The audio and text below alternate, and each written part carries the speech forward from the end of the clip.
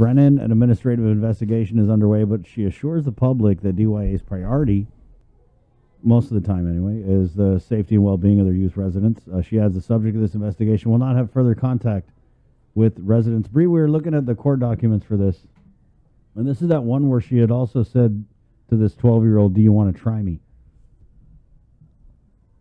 It was, I remember. Mm-hmm. Yeah. And, you know, Senator Chris Duenas is here. He's a former DYA director. Senator, this is you know, and I don't know if it's like the age of this individual. I mean, there's nothing that will excuse this behavior. But, you know, when you work in this type of field, you got to have a thick skin, right? Yeah, good morning, Chris and Bree and Jason. And definitely, it takes a special person to work at the Department of Youth Affairs. And you know, one of the most success that I had in hiring youth service workers was those who had been AmeriCorps volunteers. And the reason why is, you know, the AmeriCorps is a wonderful program, and it gives young people an opportunity to get credits towards college and a small stipend to help. Many government agencies like agriculture and others have that program, and those individuals really just fall in love with the job. You know, the job chose them almost, you know, kind of like one of your former broadcasters, right? That's out now, I know, and doing great work to try to help children, particularly, I think, some of those who are either abused or having, you know, needing shelter and the like. But yeah, I always pray whenever I sign the GG1, you know, to bring somebody on board, that the job chose that person. And by and large, that is the truth. But you do get individuals that are there for the wrong reason. And I had, you know, in the 7.5 years that I was there, I had a couple of incidents such as this. And I can say that during my time, after the investigation, everything was completed, those individuals no longer work at Department of Youth Affairs. Mm. Yeah, this just kind of seems like, well, I mean, it's very hard to read, especially considering that these are troubled youth, right? You know, I got a 12-year-old, and I wouldn't know what to do if some adult was, or punched him in the nose, right? I mean, even if he was in a DUA. Do you think the charges should have been more serious here, Senator? It was assault by a peace officer is a third-degree felony. Yeah, I'll have to take another look at it.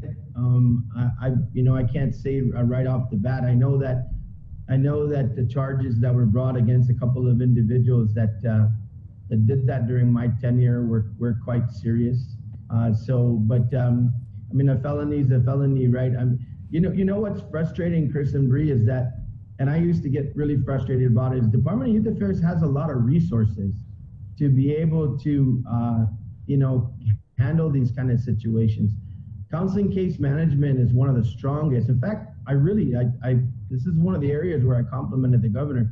I was not surprised when Department of Youth Affairs was tapped to deal with the overwhelming caseload at public health when the issues were there, that this just was basically out of control, if you will, in terms of managing, processing those cases, complaints, you know, of abuse.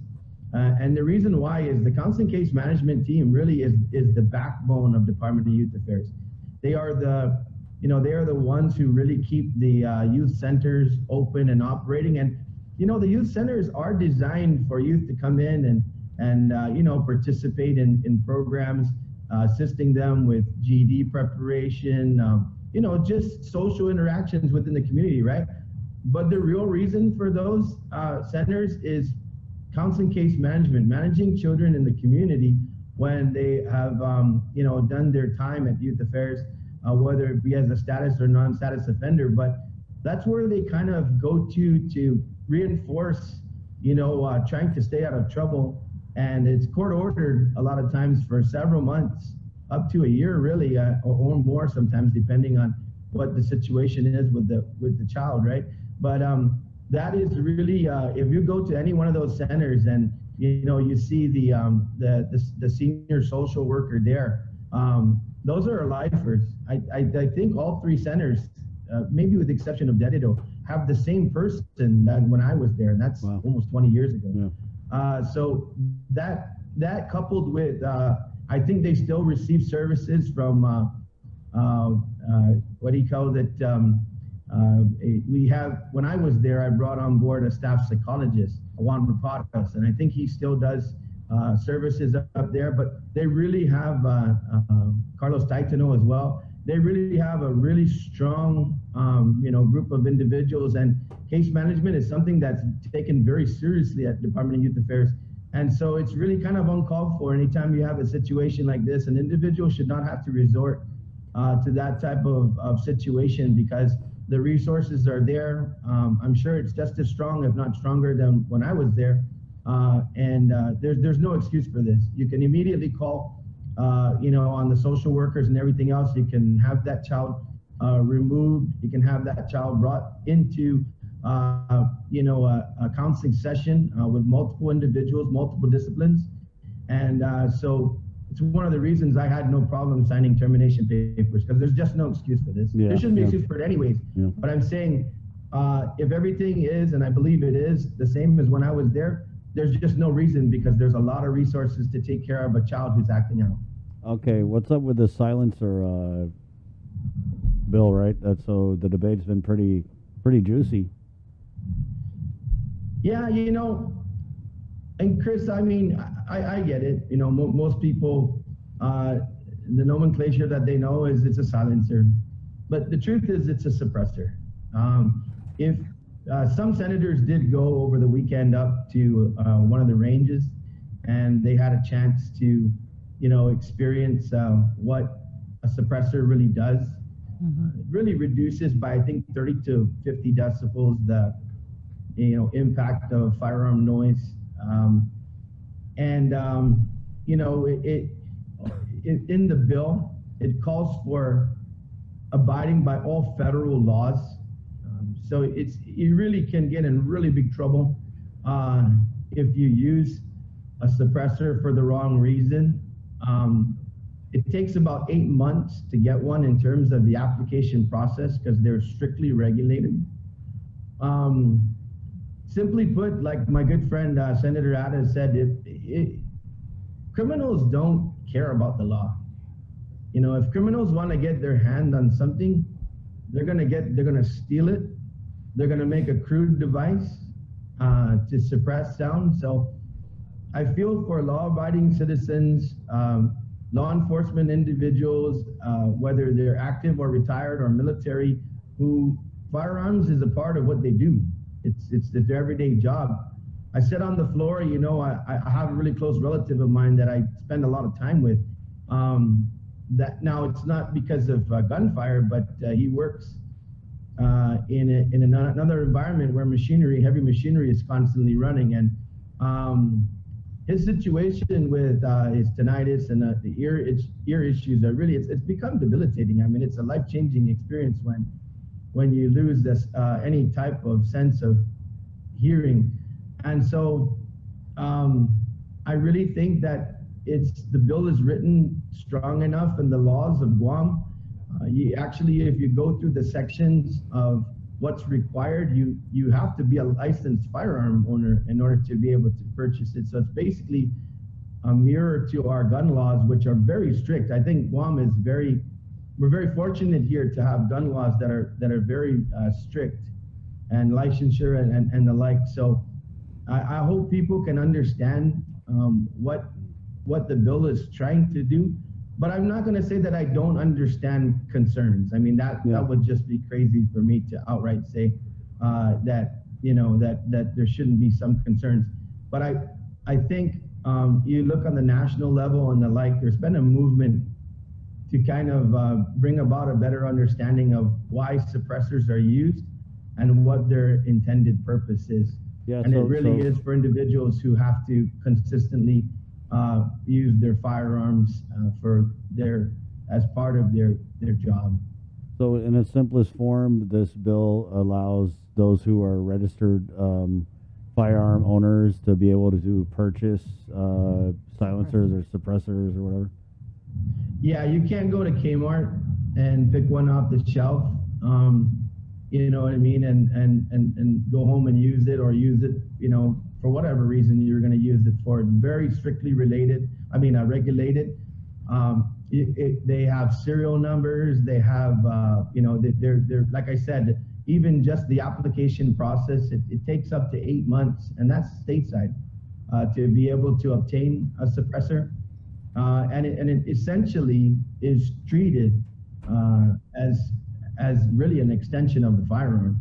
So all the laws and all the prosecution capability with regard to if you use it for a reason to commit a crime or do damage, you know, to anyone, and you know, you face, if the long arm of the law reaches out and grabs you, you face some really tough, you know, penalties. And those are, I also said this on the floor. I believe that if there was any in other jurisdictions, there are cases of this. I mean, ATF gets involved when you use, you know, these type of devices for any. So you're not just facing local law enforcement. A lot of times you're facing federal, you know, charges, and so it's very serious. And I just hope that we can continue to assuage the public that this bill is not designed to in any way make it easier for anyone to use a firearm and disguise.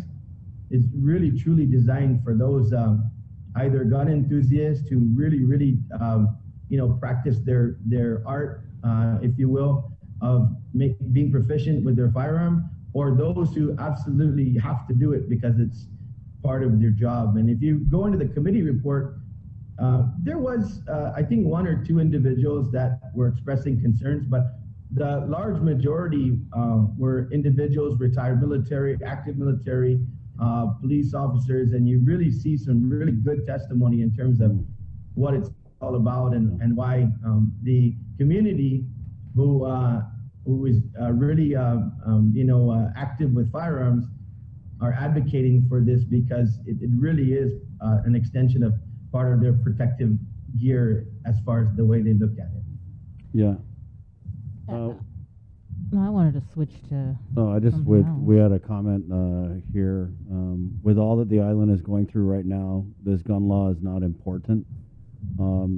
Senator, how would you kind of react to that? Because I mean, people are kind of saying that, I guess. I mean, I'm not saying that you can't ever work on any bill that isn't, you know, about COVID or whatever, but just how do you kind of address that concern?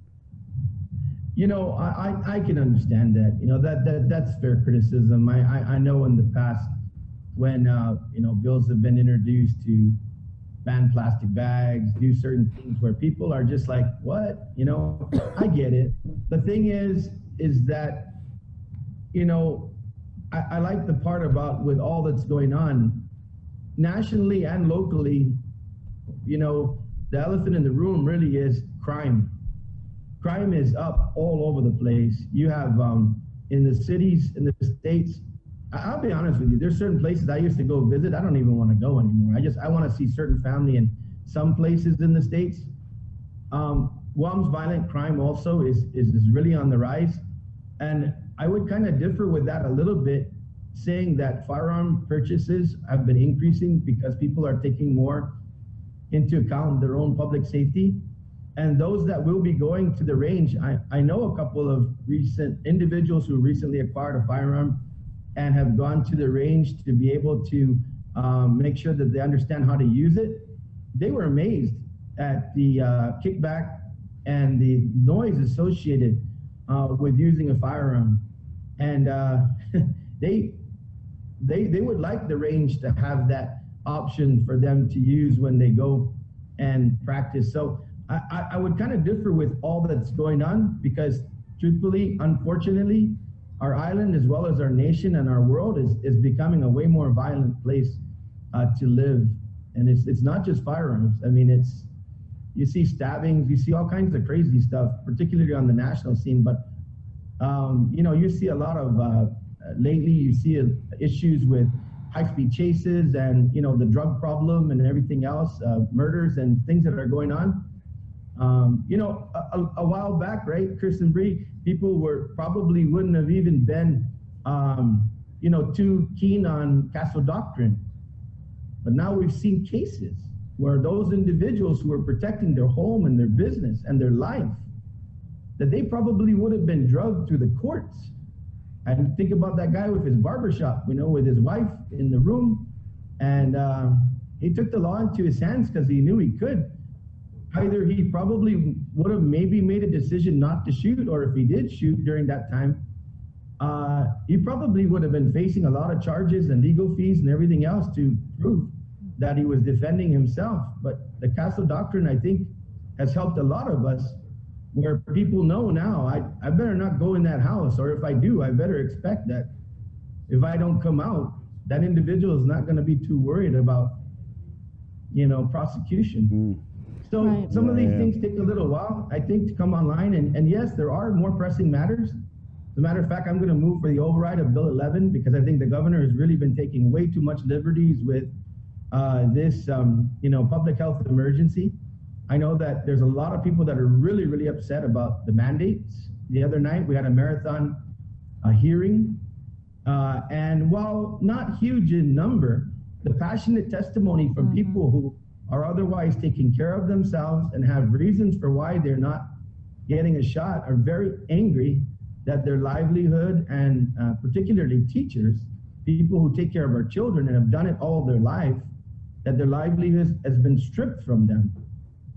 If you see on the national scene, the President Biden is either his mandates are being stayed or just ruled outright unconstitutional. And so you see a lot of situations whereby, you know, this abuse of powers is something that is really unacceptable, particularly nationally and locally, I think, too. On November 23rd, Hawaii lifted most, if not all, of their restrictions, declaring that they're open for business.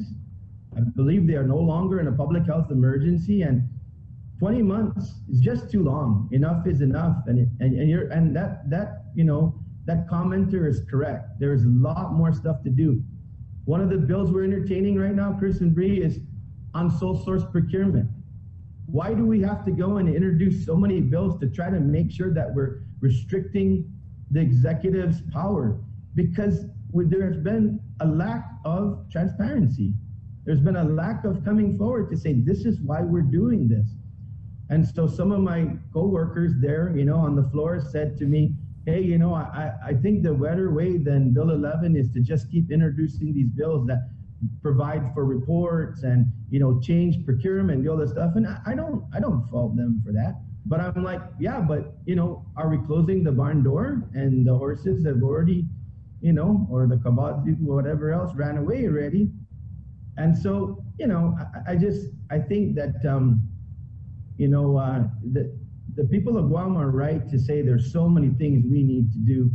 And from time to time, there are bills that don't look as important as other things, but we're doing a lot of work to try to improve people's lives, to hold this government accountable, and to account for, you know, the resources. You know, another bill, I heard you talking the other day on this, Chris, you know, I'm going to make a lot of noise about it during the committee of the whole, but I'm disgusted that the legislature has to pass a bill to match the ARP, you know, for the tourist industries. You know, these tourist industry own these people that have been here, their whole life, their whole family, everything's been invested in this island. Most of those people have been doing business for over 40 years, and they're holding on by a thread right now. And they have, like you said, Chris, they have to beg for money when there's a whole bank full of money. And we have to play this game where the legislature needs to, you know, appropriate $25 million to match the governor's $25 million. I don't even know if Gita right now is going ahead and rolling out the program while they wait for the, you know, the governor's $25 million.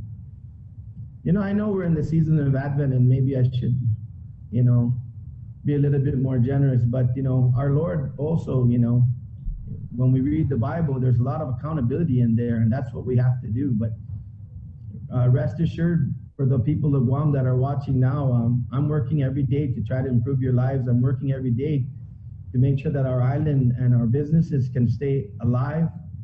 That's why I'm advocating for ending this public health emergency, open up Guam. The governor has the power in the drop of a hat to do what she needs to do. She's declared that this entire bank account loaded with cash is hers. She can respond to any emergency with that cash. I've not seen proven anywhere that it requires an emergency to spend money the way it's being spent. And that's what we would ask for when the governor has to come down every 30 days to explain to the legislature why the public health emergency is necessary to continue. But I hope 10 of my colleagues or 9 of my colleagues will join me in saying no more and override Bill 11 and have more accountability in our government. But those are just some of the things many of us are working on, and many of us in the minority are very united on these issues. Well, yeah, you said in the minority, but we're talking about a Democrat majority in the legislature. And right. I know you said you were disgusted that the legislature has to come up with a $25 million match for the LEAP program. But in reality, it just seems like, well, you can be disgusted, but at the end of the day, that thing is going to go through. And I'm really surprised that it hasn't even been brought up when you do have these businesses out there that need help. And do you know if it's actually going to be discussed on the floor today? That bill is on for discussion. I believe it's right after the current bill that we're discussing. Right now we are on the opioid settlement bill. The Attorney General's office is there testifying in favor of a bill that creates basically a commission to make recommendations to administer this settlement funds when they arrive on Guam. But I believe the next bill up is the LEAP bill. And you're right, Sabrina, it is a Democrat majority, but a lot of Democrat colleagues are not happy with this too. And I think you're going to see that on the floor. A lot of Democrat colleagues are not happy. I know I don't want to speak for her, but I think I've heard her in interviews. The speaker is not happy with this. Mm-hmm. She really is asking straight away, where's the money? And even if you look at the BBMR's, testimony on the bill, I was a little surprised with Lester, because it almost sounded like he was talking about the money wouldn't necessarily be there, because he went through the commitments that are already tied to the $62 million unaudited $62 million surplus from last year, and the last fiscal year. So he went down the line and came up with about $9 million there. Even though we're tracking this year, you can't spend any of that money. And so really one of the reasons why Senator Frank Blas and I and Tony Atta introduced a bill to give the governor some additional transfer authority. I know some folks have been upset about that, but really that's the only place that the governor can find the money, is within the budget. And it just seems unreal, right? I mean, when you have $550 some million sitting there, why would you even tinker with your general fund appropriations? You don't even know if they're going to be adequate to finish the year. And so, yeah, Bree, there are Democrats that don't like this either. So LEAP might not even be discussed for another 2 days, possibly. Well, it's going to be discussed in this session, and I believe the bill will pass. But I think most people are going to pass the bill holding their nose, because all they can do, why do we want to show the business community that we're not behind them? We're actually more behind them. We want the governor to use all ARP for this program and get it moving now. And so, I saw an article in the paper the other day from a former colleague of ours, Jesse Lujan, writing that, well, I don't know why, the governor, Governor Gutierrez is the one really champing at the bit to get things moving. In several interviews that said, I just hope this, they don't try with this Omnivariant or whatever else it is to Omicron variant to shut our butts down again, and yeah, of course we have to take everything serious, but we have to move too when it's not serious, and keep the bus moving. So yeah, It will be heard. I believe it will pass, maybe unanimously, but we're going to do it because we're going to show good faith to the businesses. I know a lot of these businesses that have come forth to testify, you guys, you know, they're playing nice because they have to. They're on their last leg, and they probably know it would be better to just get it straight away from ARP. But hey, pass the bill. The legislature is involved too. We're helping. Okay, I mean, I'm gonna vote for it. I have to show good faith. Right. You have no choice. Exactly. I mean, your back's against the wall, and you're actually and the businesses aren't going to go challenge the administration. Of course not. So we're actually doing the wrong thing for the wrong reasons. When we know that there's the right thing to do, but we're just not going to do it because the governor's forcing this. So I don't know if this is even a win. Anyway. We wish you luck. Yeah. Senator. Yeah, thanks a lot, guys. But yeah, no. Good luck with that, man. Hey, maybe we'll ask for another, to take Sentiment and Cumberland around again in one more time, and we'll all just continue to pray our rosary and what it is. But yeah, it's a tough road, but I continue to remain proud of this legislature. Two of my colleagues have joined me to pass Bill 11 and also to override Bill 11. So if we get two more, we're going to continue to show the governor that we're not sitting on our hands, that we're on it and we're doing our job. And when the governor goes to Washington and says, my senators, no, we're the senators for the people of Guam. We don't belong to any administration. But when the contempt is shown consistently, this legislature has to stand up all the time and say no. Our job is to keep the check and balance. It's not personal. We can hang out at the fiesta, open up Guam, and we'll hang out at the Christmas party together. But when it's time to do the job, we got to do the job. Thank you, Senator. I will see you in session. Yeah, maybe we could get a little Christmas caroling. We got to go to the top of the hour, Senator. Good enough. If I don't see you before Christmas, Merry Christmas to you and the people of Guam. I'm pretty sure we'll see you before Christmas. Merry Christmas. All right. Hey, it's 8 o'clock. On the Breeze side, we are KUAM FM, Agotni, Guam, and KUAM TV. Here we come. Good morning.